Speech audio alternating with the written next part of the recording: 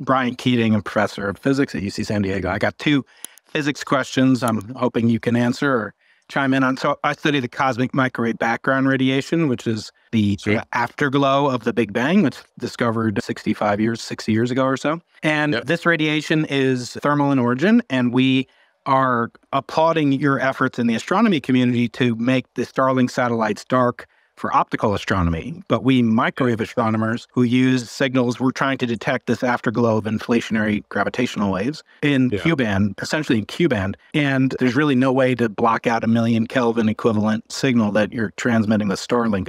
I'm wondering, is there any way we could work with you in from the South Pole or Chile, where our observatories are located, to have selective availability or some way? Because once this channel is gone, we'll never get it back. And this is, potentially precluding a view into the, inflationary origin of the cosmos. So I know it's very important to you, and we're appreciative of the astronomy efforts in optical astronomy, but microwave is a totally different ballgame. Sure. I do think long-term, the right place for telescopes or really any receiver is in orbit, or basically space, so you don't have experience from Earth. And as Starship starts launching, we can have some pretty big telescopes or photon receivers. We have 10-meter diameter telescopes, so pretty hard to put, and they don't really unfold the way that Webb would. But I mean, I think it would be something that selective availability. I'm basically blanking it over the South Pole. We only have 2 locations on Earth where we would need to have it unobstructed. Okay. Would you say basically just stop transmitting just over these? Yeah, the 2 observatories. Yeah, in the Atacama Desert in Chile at 17,000 feet, and the South Pole, Antarctica, which is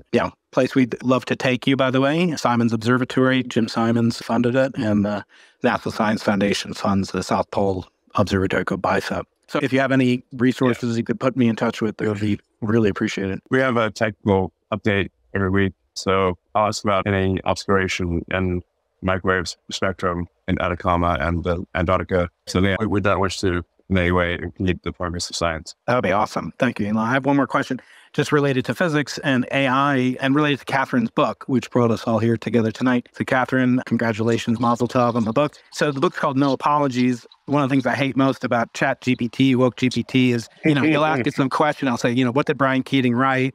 And I'll say, losing the Nobel Prize, correct. Into the Impossible, correct.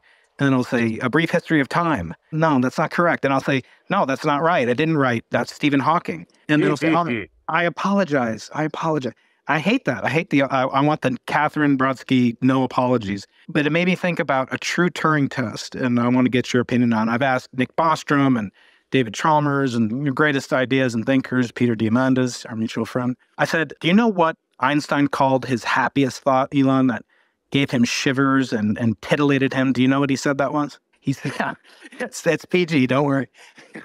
He said,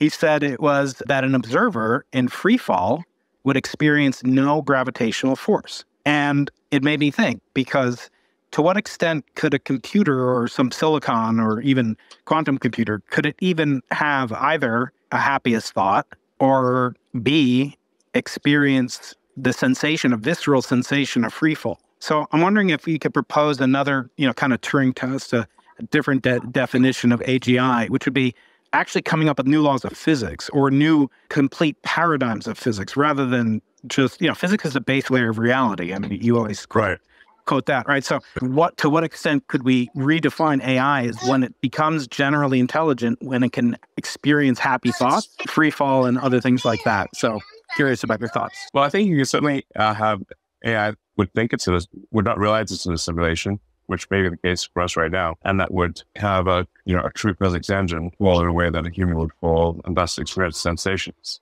in the same way. I do think there are the simulation hypothesis does explain some elements of quantum mechanics, such as, only collapsing the probability distribution when you look at something. Like, why would something be only true when you look at it? Well, if it's rendering in real time, then that's actually how a video game works. Like if you're in a video, like let's say you're in World of Warcraft or something, and you walk through a forest and there's a rat, and a rat appears. But before that, was there a rat or not a rat? There was only a probability of a rat, and the rat only became real when you looked in that direction. That collapsed the probability space, and the rat appeared. So I think conversion theory actually explains a lot of things that seem quite mysterious, the Schrodinger's cat situation. But it requires infinite compute, right? Because they could always say who simulates the simulator, infinite regress, right? It does beg the question of where is the simulator running?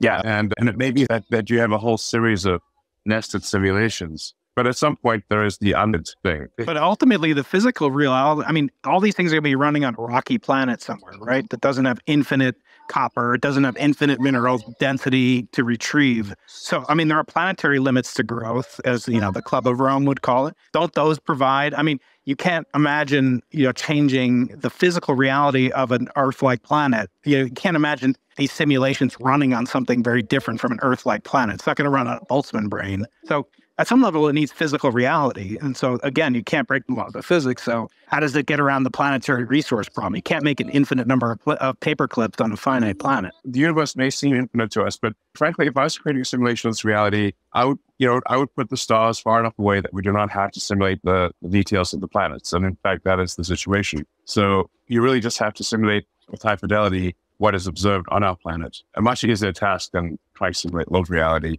And I was joking that, when the James Webb telescope went up, that maybe the reason for the delays was that the simulators needed to bring more computers online, because now that we can see further, they needed to improve the fidelity of their simulation. So like their equivalent of Amazon Web Services or something. If I wasn't at least pretty good at physics, then the rockets would explode and the cars wouldn't work. Because physics is a very harsh judge. I mean, I like to say that, physics is the law and everything else is recommendation, meaning that, you can't break physics, but plenty of people can break the law. And if you're breaking physics, you're either wrong or you need a Nobel Prize, but most likely you're wrong. Elon, can I ask you a question as a father of half as many kids as you have? Sure. So I've heard it said, you want to die on Mars. And our mutual friend, Lord Martin Rees, said, I just hope it's not on impact. And I agree with that. Being a father, you've got that cute kid probably right next to you. I mean, he's on my shoulders right now. Yeah. I mean, but you have other kids too. And to say goodbye to a child is, I don't have to tell you that. It's the most painful thing you could ever imagine. But wouldn't you have to? I mean, wouldn't that be kind of the ultimate going away on a business trip if you were to do that? I don't know. I find it hard to go away on a trip, but I know you take your kids with you. I got one of my girls right here with me right now, and she doesn't want to go to bed. I mean, what would you do? I mean, could you really say goodbye to some of your kids or some of the people you love, maybe your mom, and never see her again? Well, I don't want to say goodbye. I think we don't have to worry about that for a few more years. Okay. I think so too. Plus, maybe they'll want to come on the trip, right? You don't know. Yeah.